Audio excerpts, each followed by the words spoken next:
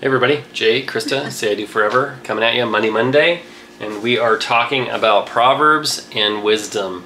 And there is a certain rapper that we're going to talk about, not a paper rapper, but actually a hip-hop rapper that we're going to talk about that completely fell flat, and he learned the hard way, and now he's doing better. And I'll also tell you of a quote that he said. But first we're going to get to Proverbs 19:8 and Proverbs 25:28. And in Proverbs 19:8 it says, he who gets wisdom loves his own soul. He who cherishes understanding prospers. Would you care to expand on that? Yes. Yes, he who gets wisdom loves his own soul. In other words, if you're out searching for wisdom, it's the best way to love yourself.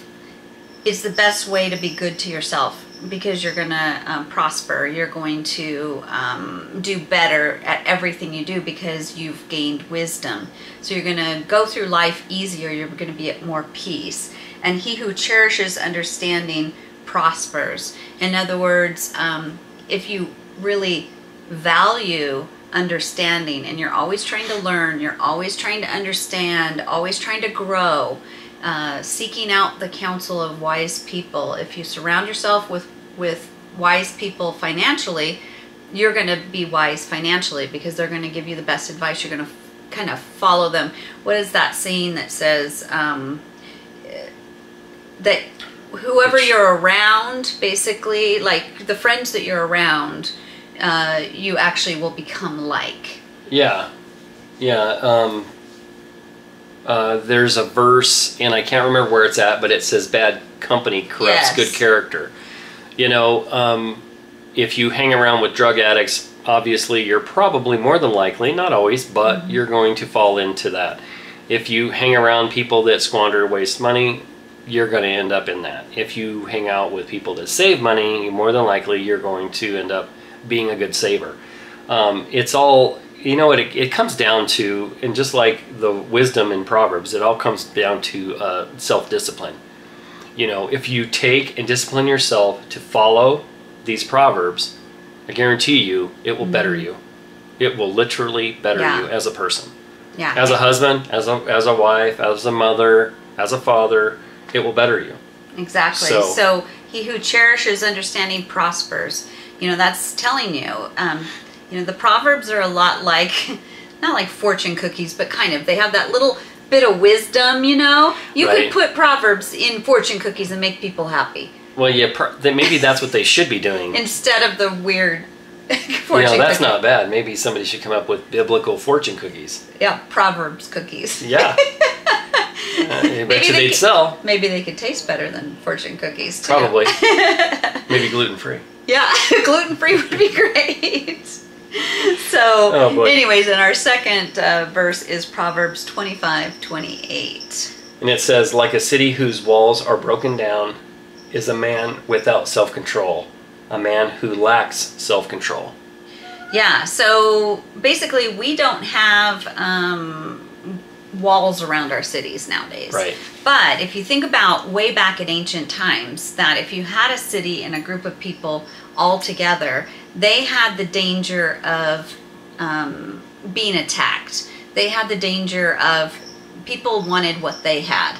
Oh, they probably have food behind those walls. They probably, or you know, so they would build anything of value. Anything of value, yeah. And so they would. Sorry, our cat is little bells just shaking. It's all good. It's all good. You guys are gonna barely hear that anyway. But anyway, so they have the walls that are built around it for security, to keep out the bad and to keep out danger. Yep. So this Proverbs is basically saying that if you are someone who lacks self-control, you're like a city without walls. You have no protection. Yeah, the influence around you is going to overwhelm you. If you don't set up wise, mentally wise financial walls in your mind, as an example, just like they used walls back in the day to protect their city, it's your responsibility to grow in your wisdom according to Proverbs, and put those borders around your mind.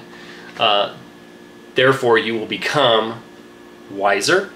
You will be searching out wisdom according to Scripture, and you will become a wiser person. Exactly. Well, and there's so many different things that with money you can lose your self-control.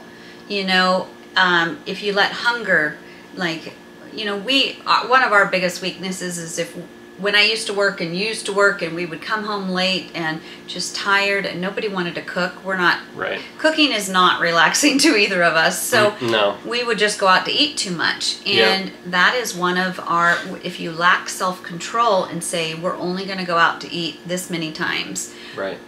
You could end up just spending everything you've got going out to eat. If you're someone who has a shopping problem, then you may end up, you know, blowing your whole paycheck on, or your emergency fund or anything on shoes, clothes, whatever, cars.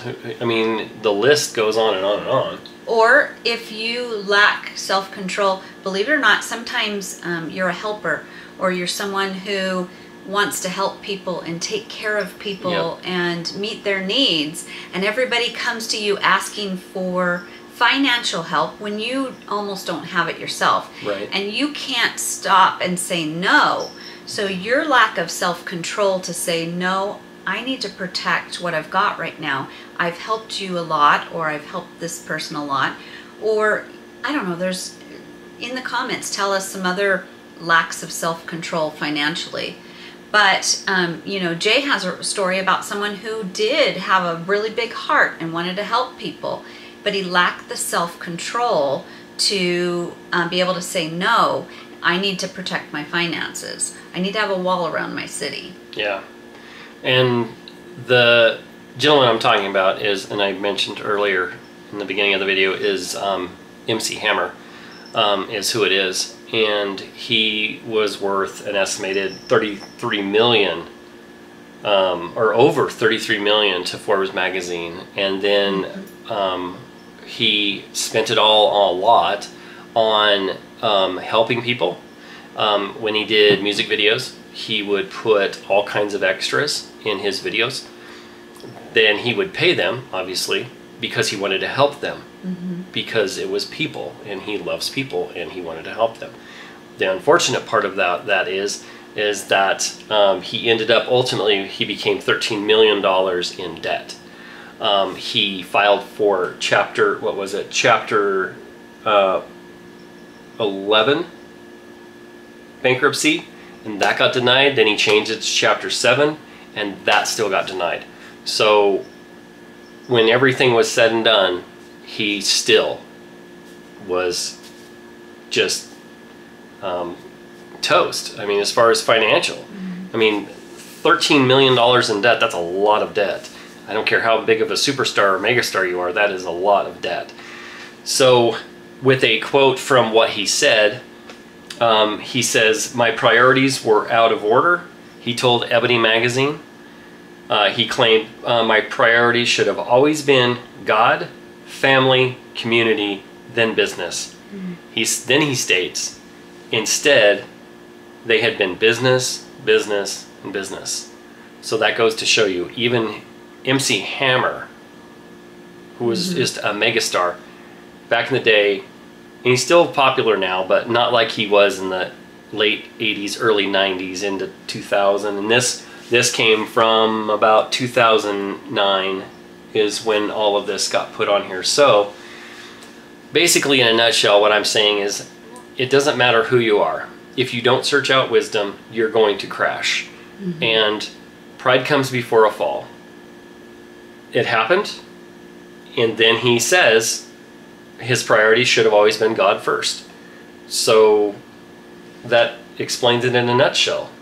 Exactly. Well, and I think as a business owner, when you read that quote just now, I just was thinking, you know, as a business owner for that many years, I can understand where he said it's business, business, business.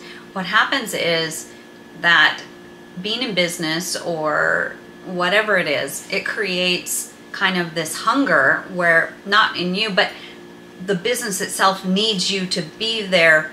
It needs you to give. It needs you to give it all your attention, or it's going to fail. You've got to give it all you got. Well, it's the responsibility and the obligation.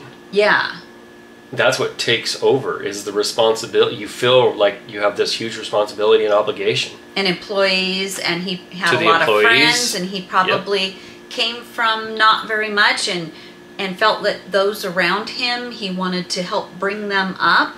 But still, the Bible says that a lack of self-control, even if you're doing it for a good reason. I know when I had a business, I had a good reason. I was trying to be successful, and I wanted it to be for God, and I wanted it to better my family, and I wanted to help the brides that are around me. Right. But that starts to eat you away and take away from the priorities that you need to have set in your life. Right. And, I think that just a lack of self-control, no matter what you've labeled it as, this is a good thing, you have to be careful.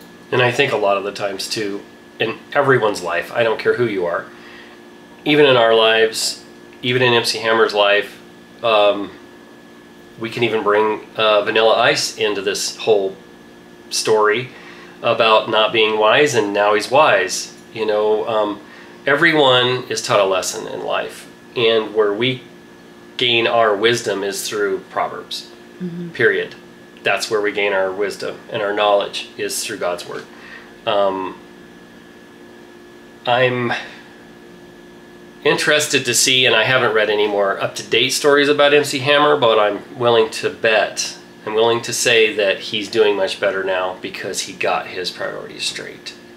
So you can tell just from that quote. I'll have to look into it further, but I'm sure that he's doing much better now, because at this point he realized where he was at and where he should have been all along. And I think all of us get to that point where we realize where we were at and where we're at now and where we should be, as far as wisdom. Make sure you've got your walls up around your city, protecting what God's doing in your life, and protecting your family and your relationship with God. Yep. So, and protecting your finances. Like if you've got an emergency fund, you have to have self-control that says, I will not use this for things that are not an emergency. Right. Let's define an emergency. And if you have a 3 to 6 month savings, you need to not touch that unless there's a crisis where you need to have your, you lose a job or something. Yep. If you've got savings specific for something, you have to have self-control. And then the self-control of the monthly budget, making it work. Yep. The self-control of that, because you can, for even a short time, be focused on something. It's actually harder the longer you do it, because you tend to, the self-control kind of wears off a little bit. At first you could be like, oh, we're doing this. Well, it's almost like when you're running and you get tired or weary, you almost drift to the right lane. Yeah. You could even use it as a car, for an example. When you have a crummy car and you're going up a hill, your crummy car isn't going to make it up the hill. If you have a brand new car, of course, it's going to fly up the hill. But with that crummy car, you know that it's going to overheat. You know what's coming, so you'll inch it over, and you get into the slow lane or the truck lane or the overheat lane, like on a lot of hills, and you just stay there because your car is getting burnt out. It's your car literally is getting weary. Not that it's a person, but the engine running wise, and the fact that it's so wore out that it gets over. Yeah. You know what I'm saying? And if you, can't remember where I was going with this, but if you rest and you then get back into the groove, that you can take off and go again. I guess don't be weary. It's so easy to get weary in life. When it comes to wisdom, don't get weary. Wisdom in your finances, and and if you are weary, get back on track. Yeah. And reintroduce yourself to some new self-control. Yep. And write out the list of, maybe with you and your spouse, of those things that are important to you. What is the stuff that you guys need self-control over, and what are your rules? Like, we will not touch emergency fund. We will give when we need to give, but when that person has now asked 3 times for something, after the 3rd time, we need to let them learn a lesson themselves. Yeah. You know, talk this over with your spouse, because every little thing is a little different. You still want to be a giving person. You still want to be caring. But you don't want that to take you down to the grave. And I would assume, I don't know the story, but I would assume with MC Hammer that he had a lot of friends that came out of the woodwork when he had the money. Oh, I'm sure. And then I'm sure when he lost it all, they all went back into the woodwork. I don't know how many of those friends hung around. Right. Because those are called fair weather friends. Right. That are there when you've got things going good. And then they went back into the woodwork. Yes. And disappeared. And then when he needed help, where were they? Right. We've all been there. Right. Right? Yep. So, yeah. Good. It's a good one. Good Proverbs. Good talk about MC Hammer. And by the way, we love MC Hammer. Oh, yeah. I still have all his CDs.